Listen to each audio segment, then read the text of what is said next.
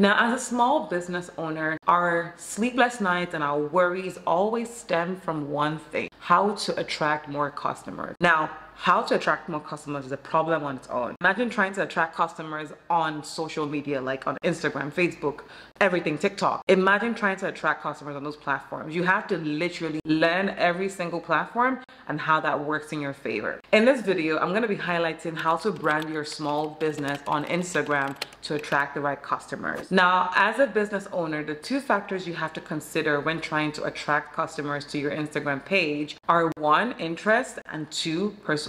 Interest, meaning that the customers have to have interest in the product that you're actually selling, and two, persuasion, making sure that your social media marketing is as effective enough to get that customer to purchase a product from you. So these are the two factors you need to consider when trying to brand your Instagram page to attract them. I'm going to be listing the several ways you can go about attracting your customers on Instagram. The very first thing you have to do is get a catchy Instagram name. Now, when selecting a business name, I don't think it'll be wise for you to select just any name. It has to be one, catchy; two, it has to stay in the memory of your customers; and three, it has to be easy to find. You're not gonna go pick a name like Rumpelstiltskin and expect people to figure out how to spell it. You're gonna pick a catchy name, probably a name in like 2 or 3 syllables, easy to pronounce, easy to remember, and make sure it sticks in the memory of your customers. Now, when starting my small business, I decided to Google a ton of names that I found very interesting, very catchy, and I knew it would attract the right audience. The name Nutcase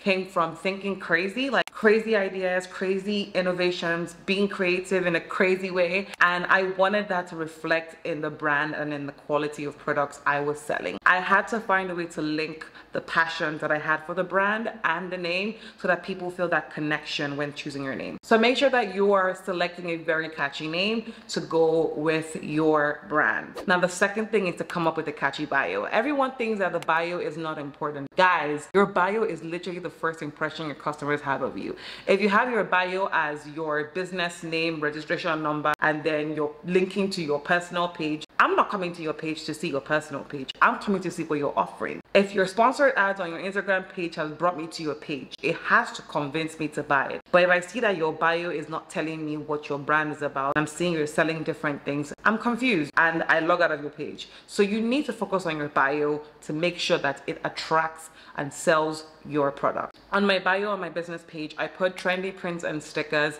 to highlight some of the fun, creative things you would expect from my brand. So it's not different from what people are going to expect when they buy my products. Now, the third and most important one is to include your location. I say this because if you are a small business located in Lagos, Nigeria, you have to tell people you're in Lagos, Nigeria. I had this problem when starting my business because a lot of people saw my brand and thought it wasn't Nigerian. I had to find a way to convince people that my business was located in Lagos and find a way to convince them that they should patronize my business. The very first way you can do this is by putting your location in your bio. So after writing the trendy prints and all that good stuff, you put in your bio Lagos, Nigeria. If it's in New Zealand, if it's in Abuja, if it's in Ghana, make sure you put it at the bio. One, it gives the customers the reassurance that they can locate you. Two, it also gives them the confidence to want to come back and refer other clients to you. Now, let me give an example here. There's a business I consulted a couple of years ago, and when creating their social media page,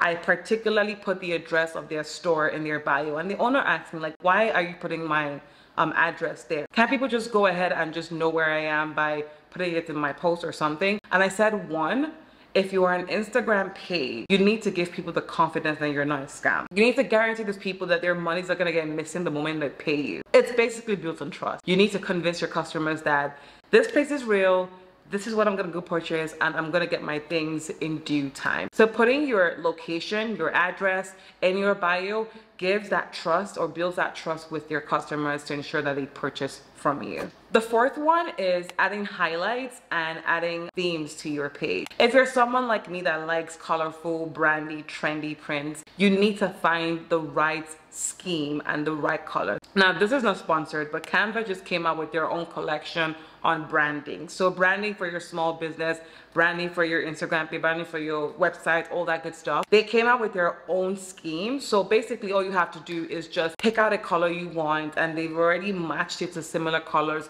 that would blend well with your brand. If you want to go with the Canva route, that's perfect for you. But if you're someone like me that has a ton of things to do and just needs Canva templates, you can go and shop them on Etsy. Find any lucrative Etsy store owner that sells or has been selling Canva templates. Find the right scheme and colors that fit your brand. What I did was I went on Etsy, I went and purchased some templates. I purchased about maybe like the 60 to 80 templates, and I was just playing around with it. This allowed me to not only play with my scheme of colors, but to find out what interested people. I've seen people like a lot of colors, catchiness, playfulness. They want to feel joy when they come to your page. And that's what I'm trying to ensure that people get when they come on my Instagram page. So if you're the kind of person that I am, those are the kind of colors that you're gonna attract. You're gonna find the purple, the pink, the green, everything. And these are the best ways for you to get the attention of your customers. One, and two, ensure that your social media marketing is top notch to convince them to buy. Now, I hope these little tips of mine have been able to kind of wind your mind a bit to the possibilities of what's out there in attracting your customers. These are the key things that I see customers look out for. Not only customers, but I do, but these are the key things that they look out for. And if you focus on these things and make sure that you're consistently posting and attracting, you know, these customers, you're definitely going to generate revenue for your business. So yeah, thank you for watching. Don't forget to subscribe and keep watching. Bye guys.